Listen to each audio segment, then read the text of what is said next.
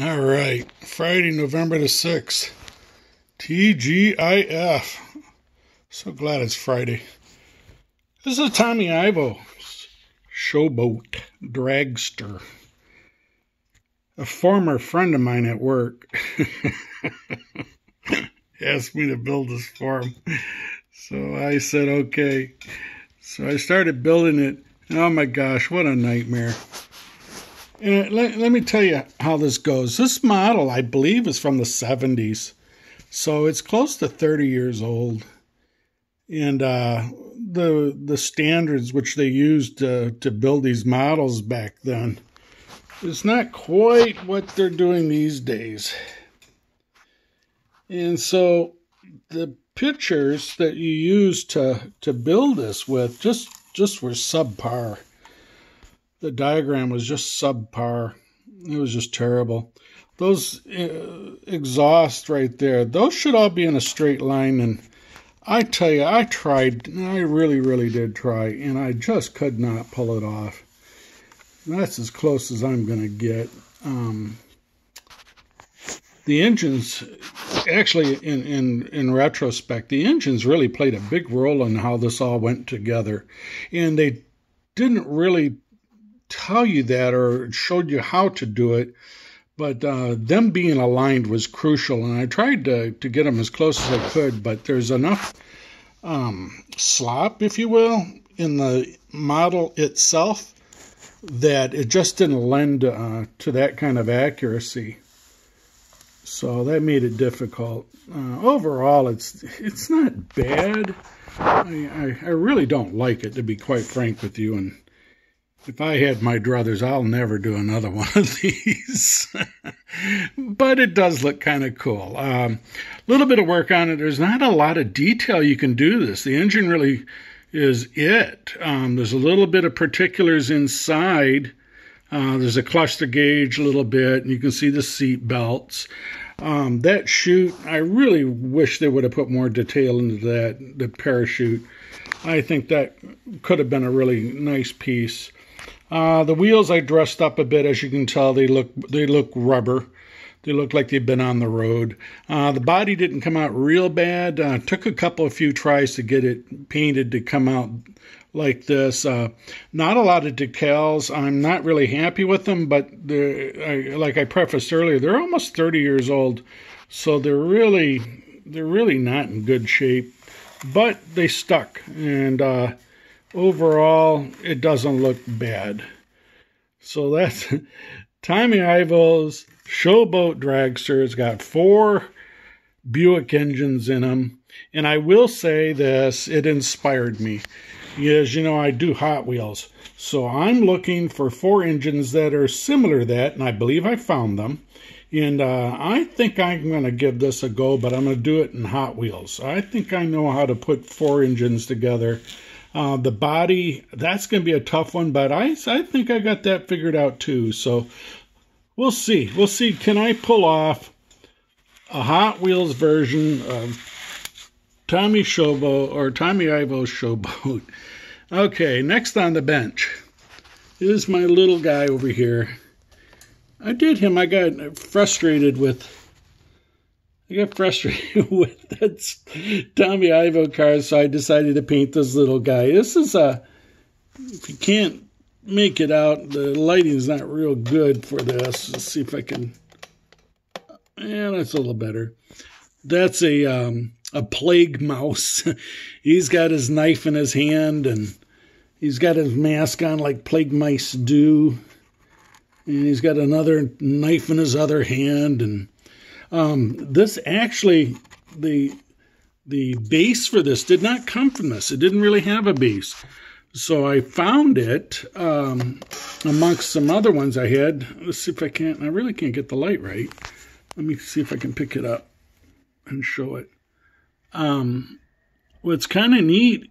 And so I tried a different technique for the wood, and that wood just pops. That really, really looks nice.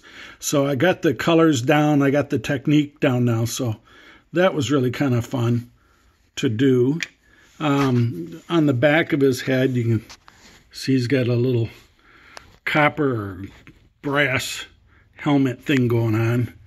So he's pretty cool. I've got 3 more of him in different poses, but I'm saving them up for the winter. Like I said, I needed to vent some frustration. So going on now is, and I'm going to swing around here in just a second, and I'm building a trailer.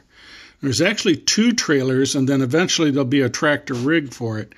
And so what I'm going to show you now is this is the wheels for the tractor, the trailer part. Started putting them together. Again, I kind of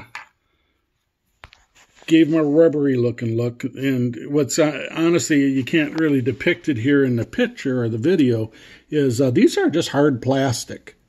There's nothing rubbery about these. These are hard plastic. But the particular paint I use, they look just like rubber when I get done. Okay, so hold on. I'll be right back. Okay, I'm back. Now this is behind me. This is my my paint table. Got all my different paints. Here's my airbrushes over here. I got one trailer. You can see it standing on end over there. I started to do, that's primer actually on the bottom there. That's not the paint. That's the primer. The sides I painted with Testors white enamel paint. Got that going. And that what you're seeing back here is the door. If you think about a tractor trailer going down the road, that's the roll-up door. And so that one's there. Here's the second one. Lesson learned from the first one. Here's the second one. And that one behind me is just not square and true.